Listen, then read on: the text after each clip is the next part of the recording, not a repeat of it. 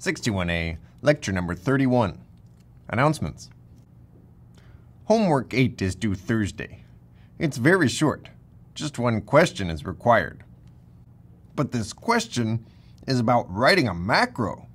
How do you do that? Well, I'd encourage you to take the following approach. Before you even think about defining a macro, try to build up the expression that you're supposed to be defining.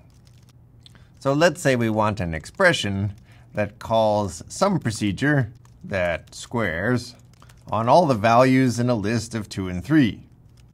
That's the result, and that's the expression. But when you define a macro, you're building up an expression like this out of named components. For example, you might have a symbol, x. You might have a body expression, times xx. You might have a values expression, list 2, 3. And then your goal is to create that same expression out of those components. So that's a list starting with map, containing a list starting with lambda, the symbol, the body, and the vals. Now that's not right. Sim should be x, because we didn't evaluate symbol in this context, which we could do with unquote.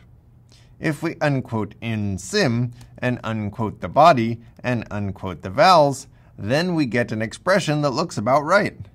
Maybe it is right. How could we tell? Well, we could stare at the difference for a long time, or we could evaluate this to make sure that it gives us the right result. Since it gives us the right result, we've built the right body of a macro. So we just copy that and define the macro. For all symbol, body, vals, compute this result. And now we can say for all x in square the list 2, 3, and we'll get 4, 9. So the point of this discussion is to tell you that when you're defining a macro, first work interactively to get the body expression of the macro based on pieces that you've defined already, and when it works for one example, maybe it'll work for other examples too. Check and make sure that it does work for other examples. I could cube each element instead of squaring, and it works just fine. I think this approach to developing scheme macros is much more effective than just typing the answer into a file and running the OK tests and hoping that you get it right that way. In addition to Homework 8, please complete the scheme project. It's due next Wednesday. There is a checkpoint this Thursday. Now, if you don't complete the checkpoint, you only lose that 1 point. But it is a good idea to complete the checkpoint so that you can get full credit and you'll be on track to finish the whole scheme project by next Wednesday. Or better yet, complete it by next Tuesday for an early submission bonus point. This weekend, we'll have a Gorilla section on interpreters, tail recursion, and macros starting at noon on Saturday in the labs of Soda Hall.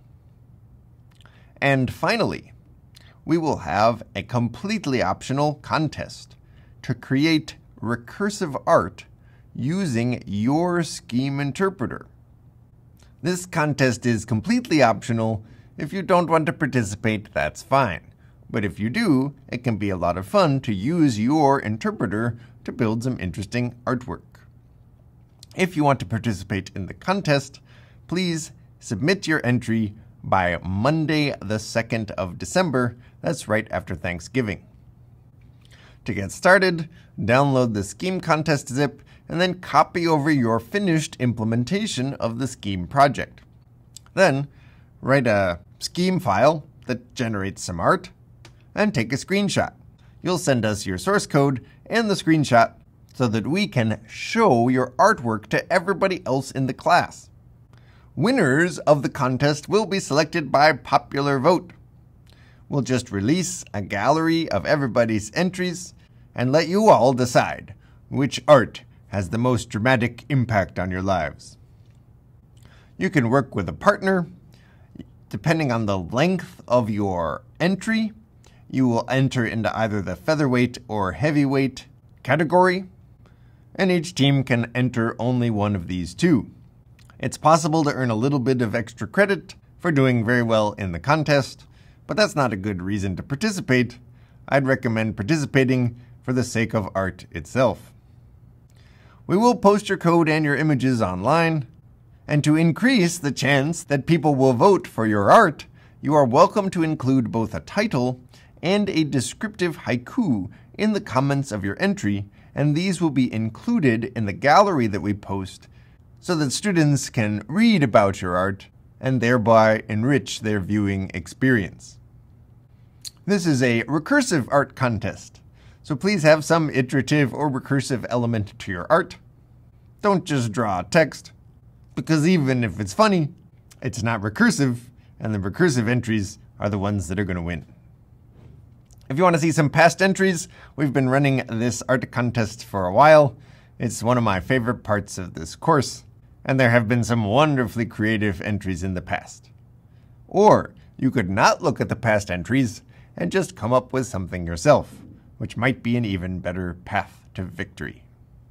Good luck.